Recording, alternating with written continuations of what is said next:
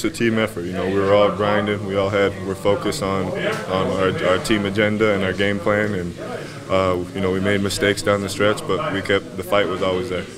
A slow start. What's the reason behind that? I think we just kind of lost focus to start the game. You know, once we gained focus as the game went on and got a little more comfortable, a little more confident, so we can definitely learn from our mistakes and build on this. You demonstrated a huge energy, huge efforts. What can you say about your game today? You know, it's the playoffs. You know, you got to feed off each other, and it's every single guy on the bench did their part and focused on doing their job, and I just tried to do mine tonight.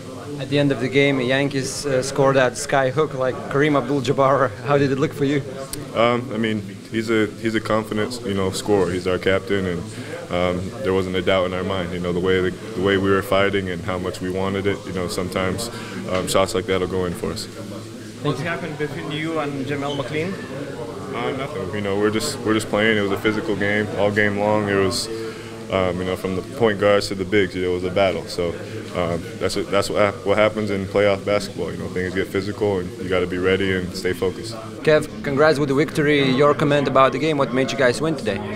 I thought we started off bad, but I thought we fixed it and played with a lot of energy, and then got some stops, and we're hitting some shots on the other end. So it was a good win for us.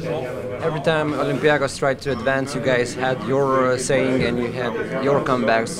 How can you guys achieve that? You know, that's important in basketball, is when a team makes a run to stop it and make plays. And I thought we did pretty well with that today, and we didn't get too low when we were down. We didn't get too high when we were up. So we have to continue that for next game. At the end of the game, Yankees made that Kareem Abdul-Jabbar sky hook. How did it look for you? It looked gorgeous. I've never seen him practice that, but maybe you should do that more often. I don't know. We'll see. All right, thank you, man.